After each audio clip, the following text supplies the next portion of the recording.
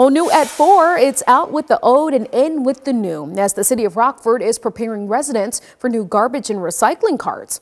In just a few weeks, they will be delivered right to your front door. The city says they're already starting to send out postcards to residents, letting them know their new carts will be delivered soon. Delivery is expected to start Monday, February 26, and may take up to 12 weeks.